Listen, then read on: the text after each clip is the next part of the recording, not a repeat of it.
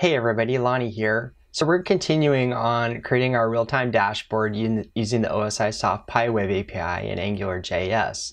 This part I want to go ahead and dive into the architecture of the application. We haven't really talked about that yet. We've mostly been messing around with styling, CSS stuff, Bootstrap stuff, HTML stuff, getting our base application set up with all our scripts and everything brought in. Now we're going to start getting into some of the meat and potatoes of the application and what really is the engine that's going to drive this whole thing. So architecture here. I have this little slide that kind of describes what we're going to be doing. So over on the left here, I have the dashboard web application, and that is the part that's running within the browser, the client application. So this web app, it's also called a SPA, single page application. There's a few different terms that are used to describe it, but essentially it's kind of the new paradigm as far as how applications are being deployed now. There's mobile applications that run on native phones and tablets and stuff like that. But then there's also this idea of a web application that you create it using, you create the application using JavaScript and HTML, and then it communicates back to a server and gets data to populate it.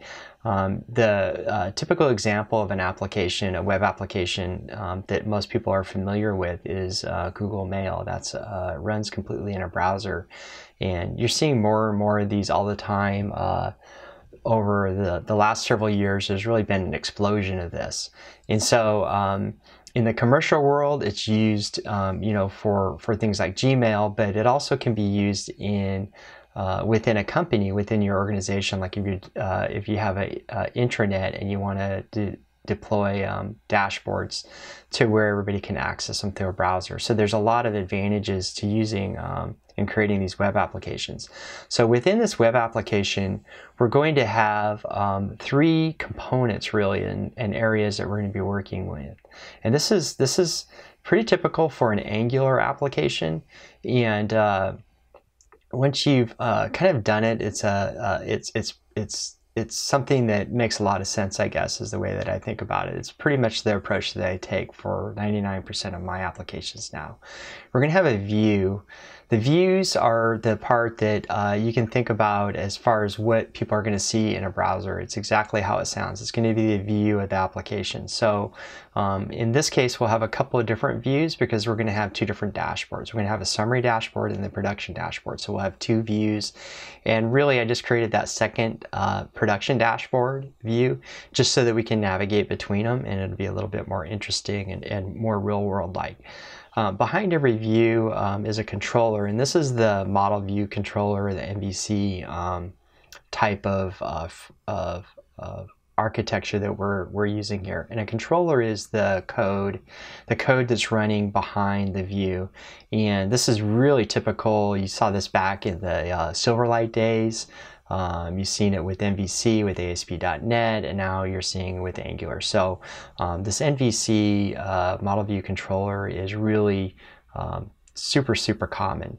The model part of it is what our data is, and that's going to be populated by this data service. And that data service's job is to go out to the server and get that data and bring it back, populate the model that the controller will provide and adjust as needed, and interact with the view. So, so that's what's happening on the in the web app client side. Now we're going to develop this this web API, and there's a little bit of, might seem confusing at first because we have a couple of APIs here. One is the PyWeb API, which is by OSI Soft, and I'll be talking about what the PyWeb API is and give you just like a real basic quick run through of that.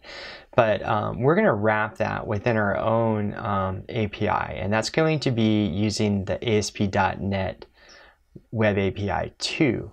And if you remember when I created that the base application, we checked that box, and that set up our application to be able to create this. So when we make calls from our client side, our web app, back to our server, we're actually going to make those calls through this ASP.NET Web API technology. That ASP.NET Web API technology is going to intercept that call, and then it's going to turn that call into a Pi Web API call and go out and get the proper data. Now this gives us a lot of advantages around security and being able to do other things on the server before we actually send the data back to the client. For example, we need to make multiple calls using the Pi Web API to satisfy the request from the client. Then we can do all that. We can take care of it all on the server side. We can get all those calls taken care of, and we can bring everything together and then send it back. And so it simplifies what happens on the client side. The other thing too is if we need to go out to multiple data sources, maybe we need a SQL, we have a SQL data source and we have a NoSQL like a MongoDB or something like that, and we want to go get data, or maybe it's another API from another service, we can go ahead and do all that stuff too.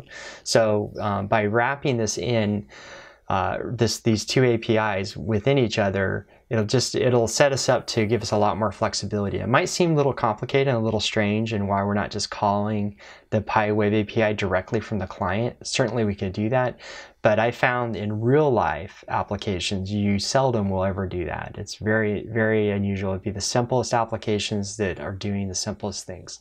So anyway, we'll be doing that, and then of course we have our Pi system that we're going to be pulling the data in and out of, and that's going to be that's all set up through AF. Okay, so that is the overall architecture, and what we're going to do on the next one is we're going to go ahead and get started building this out, and we'll dive right into Angular at that point, and that'll probably be the